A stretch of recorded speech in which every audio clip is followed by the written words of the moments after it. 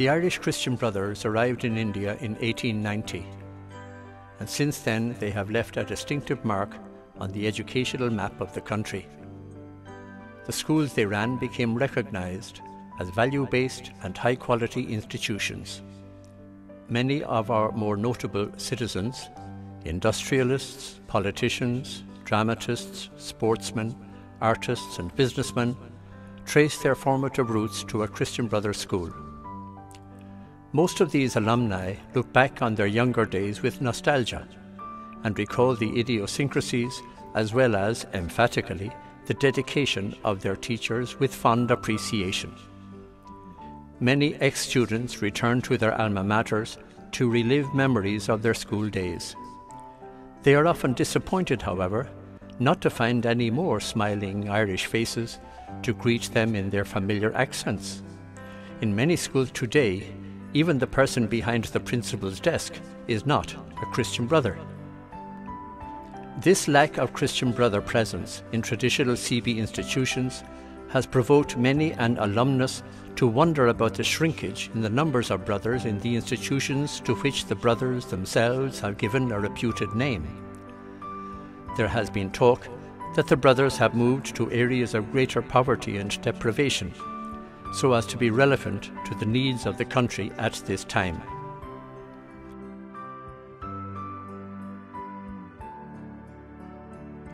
Two Calcutta-based ex-pupils who wished to remain anonymous decided to go and see for themselves what exactly the brothers were doing. They motored from Calcutta, covering Asansol on the Bihar border, and then northeast to the state of Arunachal Pradesh. They returned via Meghalaya, a state adjacent to Arunachal in the north, and then Kurseong beside Darjeeling to Calcutta, a trip of more than 4,000 kilometres spread over 2 weeks. This little documentary is a story of what they discovered about the Christian Brothers of today. They have been so moved by the total experience that they insist on sharing it with others who cherish similar association with the Christian Brothers. Nestled in the hills of distant Arunachal Pradesh, at the edge of our civilization, is Ane Moriam Mission, Sangram. The brothers came here in 1999 to work among the Nishi community, where the literacy rates, life expectancy, and the general condition, especially of womenfolk, were abysmal. That was 14 years ago. Today, a high school, a community health project, and a social development program have transformed Sangram into a much healthier and happier place. यहाँ brother लोग आने का पहले बच्चा लोग को माँ पिताजी लोग 12-13 साल में बेच देता था, और जैसे पति बूढ़ा होने से भी, गूंगा होने से भी, बहरा होने से भी उसका साथ जबरदस्ती करके बेच देता था। पैर में रस्सी बांधता था और बड़ा लकड़ी बांधता था नहीं भागने के लिए और पीटता था।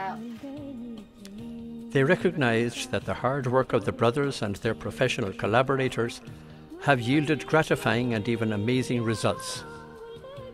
बच्चा लोग को पहला स्कूल नहीं भेजता था, आजकल मिशन खोलने का बाद, ब्रदर लोग आने का बाद अभी बच्चा लोग को स्कूल भेज रहा है। समझ गया है औरत लोग नाइट स्कूल जाने का बाद औरत लोग अपना नाम लिख सकता है, पढ़ सकता है, अपना भाषा में पढ़ सकता है, और औरत लोग अभी सब सेल्फ हेल्प ग्रुप बना लिया है। सेल्फ हेल्प ग्रुप बना के अभी ग्रुप बैठ के वो लोग कुछ कपड़ा बनाता है और पैसा उससे कमाता है, और बच्चा लोग स्कूल फीस के लिए, और सब औरत लोग अभी अपना परिवार को चलाने सकता है। पहले बच्चा लोग मरता था, यहाँ का बच्चा लोग बोमी होके, डायरिया होके, सब साल में 10-20 बच्चा ऐसे मर रहा था। आजकल डिस्पेंसरी खोलने का बाद यहाँ पे अभी बच्चा भी नहीं मरता है, और आज सब कुछ सेफ हो गया है, सब कुछ अच्छा है। बच्चा लोग अभी स्कूल जा रहा है खुशी से। My name is Talar Bama, and I'm here today because of the Christian brothers who have brought such a good school in our place. our parents have no education at all. And this time we got a chance to show other people that we are a person who have also got a talent. Here's Nangram Devi as she speaks of how her life has changed since the arrival of the Christian Brothers.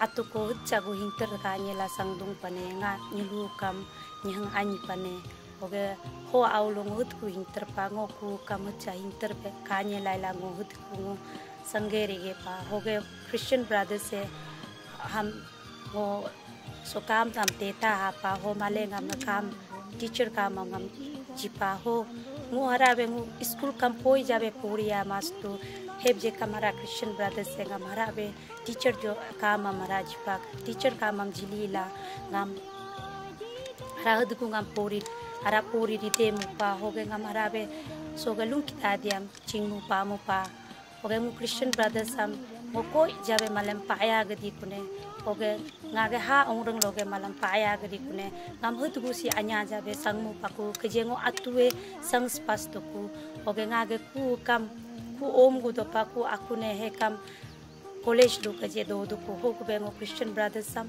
ko jabe ngo malam paya linchola binyarine. Far from Sangram, in what is called the Scotland of the East, lies the expansive and beautiful St. Edmund's, Shillong, Meghalaya. On that one campus are educated over 5,000 students, from kindergarten to post-graduation, and from formal schooling to residential institutes for people who are challenged visually, orally, mentally.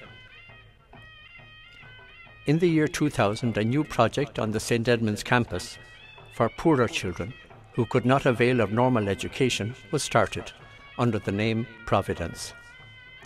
Today, more than 200 girls and boys, aged between 5 and 18 years, experiment with a wide variety of trades and so discover their individual aptitudes towards earning a living for themselves later on, while at the same time completing their formal schooling. We begin school at 8:30 and then we start with the vocational trades till 10 o'clock, like cooking, confectionery, beauty care, carpentry, plumbing, electricity, electronic repairs, motor mechanic repairs, and a few more. Then the academics begin from 10:30 to 3:45. We begin with the KGs, and then we have a class, at presently class 9, and then from there they do the national open school exam.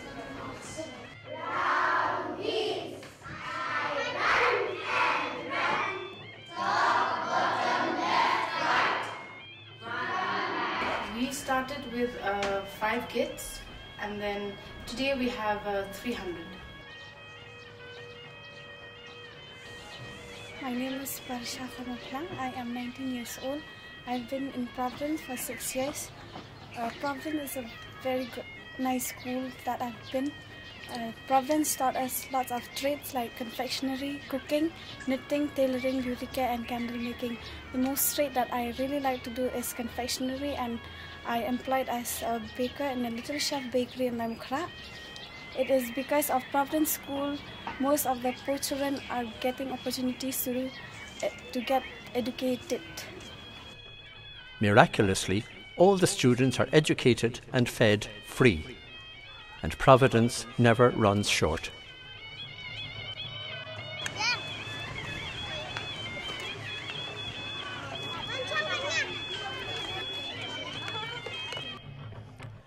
The incessant demand for Christian Brother education has taken the brothers most recently to Warinang in the West Khasi Hills district of Meghalaya.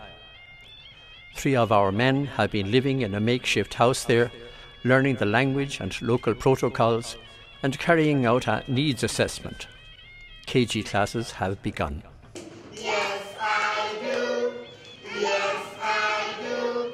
And my mommy loves me. And my mommy loves me. The majestic Gothal's Memorial School in Kersiang, near Darjeeling, has been the training ground of many a sports lover including 3 Olympic gold medalists. Given its locale, this boarding school catered, naturally, to boys of middle and upper middle classes. However, in 2001, the brothers opened a National Open School (NOS) centre for dropout schoolgirls and boys from the locality. It soon became evident that teenage girls from poorer families, and consequently not in school, were the more vulnerable group. And so from 2007, the programme concentrated on them. This is called the Edmund Rice Free School. I was born and brought up in a very poor family. My father was a drunkard. Because of my father, my mother left us, and I started living with my uncle and aunt. And I was studying in my previous school. I failed in class 5. I wasted my 2 years. After 2 years, I came to know about this school. Then I came here to study. I came here in 2011. Even though I do not know to speak in English, I have learned many things in this school. So I am very thankful to this school. Because of financial problem, they could not go to other schools, and school has provided them free vehicles. So because of that, from far distance also girls are coming and coming for the education. Besides that, school has provided them lunch. For this, like most of the girls, like in the morning they come without breakfast. जब 9-10 साल का था तब मैं दिल्ली काम करने के लिए गया। घर पे बहुत सारी प्रॉब्लम हो रहा था, भाई बहन सब पढ़ रहा था, तो उसके पैसे मम्मी को सपोर्ट करने के लिए पैसे बेचना था। और मेरे पापा तो बहुत पहले ही गुजर गए हैं, इसलिए कहते घर पे बहुत सारी प्रॉब्लम था, इसलिए मेरे भाई बहन भी बहुत ज़्यादा पढ़ रहा था। मैं भी पढ़ रही थी, बस 3 क्लास ही पढ़ रही थी, बस 3 class. If the Edmund Rice Free project were not there, then the girls would not be able to complete their education. Like they can be engaged in other trades like sex exploitation, human trafficking, and early marriage. Today, more than 100 such girls are completing their National Indian Open School, NIOS, Class 10 and Class 12, and are thus being equipped to deal with their lives more independently than ever before.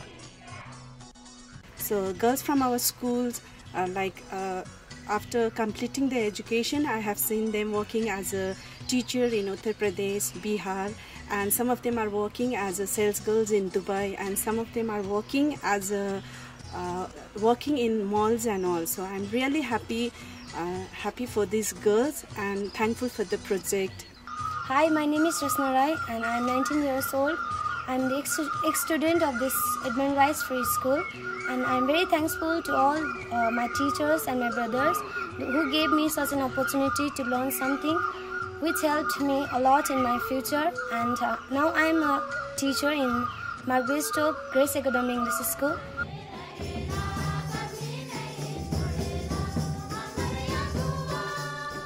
In Asansol, West Bengal, 2 vast campuses comprise St. Patrick's and St. Vincent's institutions. Here, many needy children and young adults are being given a new lease of life, thanks to the Christian Brothers. Here's a brother on campus to talk about it. In the city of Asansol, the Christian Brothers cater to the need of over 6,000 students. We have 2 high schools, a school for street children, a center for the National Open School, and as well as a technical school. While the 2 high schools, St. Patrick's and St. Vincent's, are well established, well running, they are managed today by lay people. All the other projects are where the Christian Brothers spend their time and energy. The technical school caters to the needs of over 200 students. We teach skills like welding, electrician, motor mechanics, 2-wheeler repairs, carpentry, computers, computer hardware. A lot of dropout students enter this system and they train out here, they get a skill, and after that, after getting their training, they get out and into the workplace where they earn a living. So this is an end school for them. मेरा नाम जोस्मिन कच्छप है, मैं आसनसोल की रहने वाली हूँ और मैं एक गरीब घर की रहने वाली हूँ। और मेरी माँ आया की काम करती है और मैं उनके लिए मदद करना चाहती हूँ कि मैं इलेक्ट्रिकल करके, ताकि उन्हें वो काम करने की आवश्यकता ना पड़े। मेरा नाम शुभंकर है। हम कोलकाता साउथ बाड़ीपुर से आए हुए हैं। हमको सिस्टर लोग भेजा है, मिशनरी ऑफ चैरिटी। हम यहाँ पे बदरराज का हॉस्टल में रहते हैं। हमको सब कुछ फ्री में मिलता है एंड हमको ITI का चांस दिया इलेक्ट्रीशियन ITI में, इसीलिए मैं अपना भविष्य तैयार कर सकता हूँ। पहले हमको फ्यूचर मानने का कोई ये नहीं था, क्योंकि हम माध्यमिक पास है, +10 तक पढ़े हुए हैं। उससे ज़्यादा पढ़ने का मेरा क्षमता नहीं था, पैसा नहीं था, इसलिए हम लोग पढ़ाई बंद कर दिए थे। On St. Patrick's campus, we run a school for street children. This is called Naya Disha. And many of those children, after spending a few years in that school, enter an NIOS or an open school center and finally do a class 10. मेरा नाम पूनम विश्वकर्मा है और मैं यहाँ पर 2001 से थी। मैं पहले यहाँ एडमिन राइस फ्री स्कूल में पढ़ी 5 तक, 8 तक कंप्लीट करके फिर NOS में 10 पास किया, HS पास किया। अभी मैं BB कॉलेज में ग्रेजुएशन कंप्लीट हो गया है मेरा। अब मैं MA में एडमिशन लूँगी। इसके अलावा मैंने यहाँ पर कुकिंग, नीटिंग और कंप्यूटर सीखा है। We have a center for a national open school which caters to about 1,500 students. Here again, they have come from the formal school. For some reason or the other, they are unable to complete their schooling there. Maybe they failed a class, maybe they are sick, maybe they have some financial problems. And they come here, we run classes for class 10 and class 12. After this, they are eligible to get into any university in India. Brother राज और यहाँ पर जितने भी brother हैं, मैं उनको बहुत बहुत थैंक्स कहना चाहूँगी, क्योंकि मैं आज जो भी हूँ यहाँ तक पहुँची उन्हीं के बदौलत। क्योंकि अगर मैं ये इंस्टीट्यूट नहीं होता, ये स्कूल नहीं होता, तो शायद मैं आज नहीं पढ़ पाती, यहाँ तक नहीं पहुँच पाती।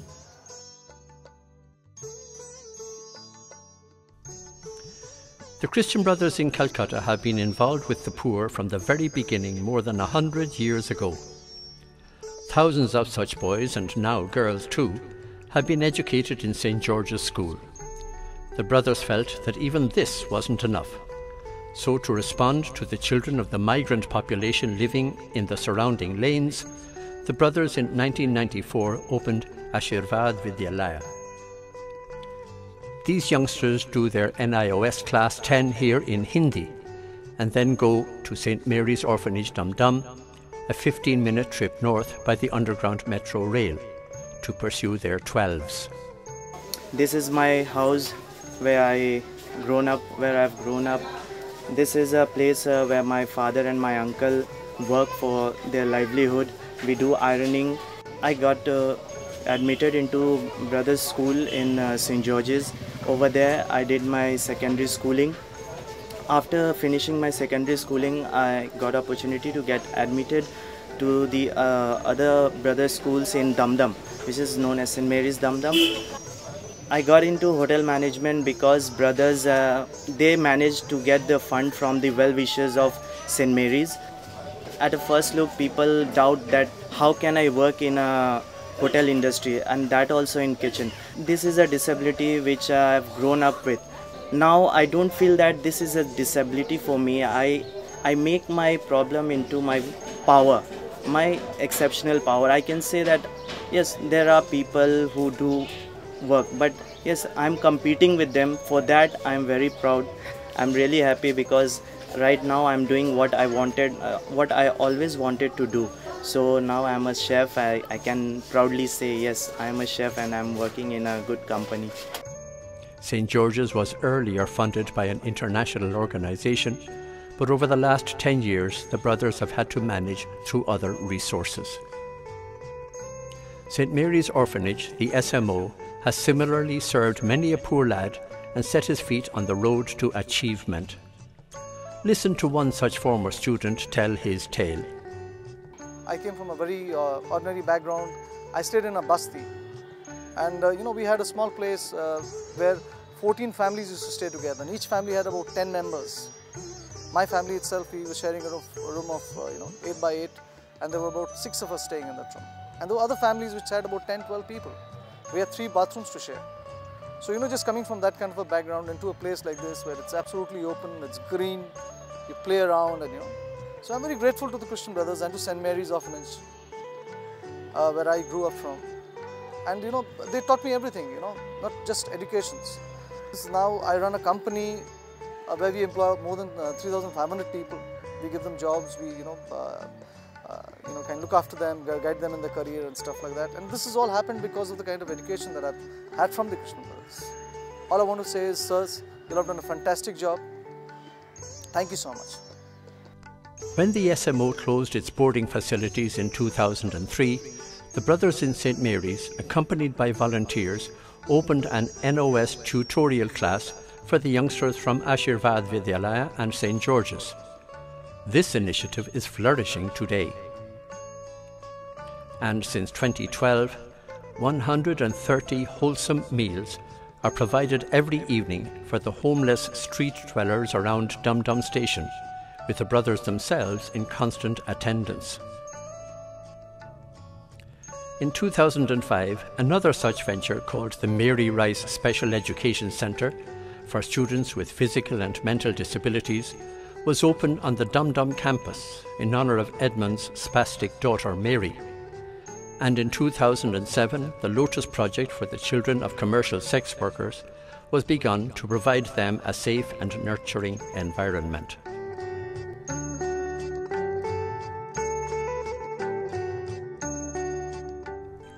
The Christian Brothers continue to discern and be relevant to the changing times and provide for disadvantaged youngsters in many ways. What has been presented in this short documentary is the work being done in only one part of the country. Other projects are being pursued elsewhere in India.